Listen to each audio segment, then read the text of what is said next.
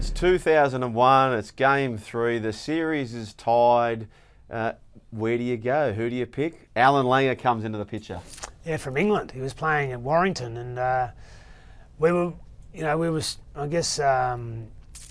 struggling. We'd had injuries. We didn't have great form, and after the game 2, we were beaten convincingly, really. And we came back and we were playing at ANZ Stadium, and Wayne was the coach, and he's thinking we need a halfback, but he kept it pretty quiet. He didn't tell a lot of. I happened to be captain of the team, only because Alfie retired.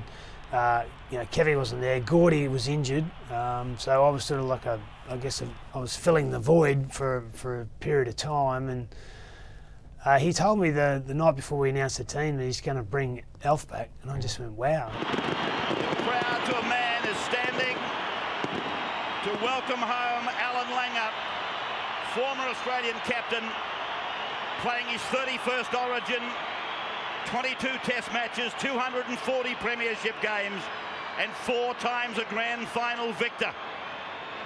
Alfie is back in town. I'm like, so when you're in Origin and you're the captain, you get your own room. So, and coming through all my years, Alf was the captain, so he always had his own room, and I thought, well, when he comes back, I'll have to give him my room back. But no, him being a team player, he said, no, you have it, mate. It's you're the captain. But look, it's one of those things that just go down in Origin folklore, wasn't it? He came back and to come from the Super League and play the way he did, well, it was amazing. Langer, danger, danger. Langer's over. Is he? Yes. Langer gets a try.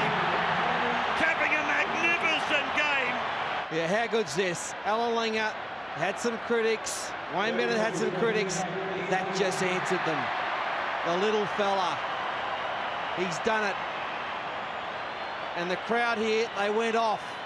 They went up as one as he put that ball down. Wow, that was 2001. That was 17 years ago now. What a amazing career by the man called Alfie. Yeah, it was again, like, I just don't know. Not too many players could do that. Go and play at the Super League, come back in a deciding state of Origin, and be as dominant as he was. Well done, Alf.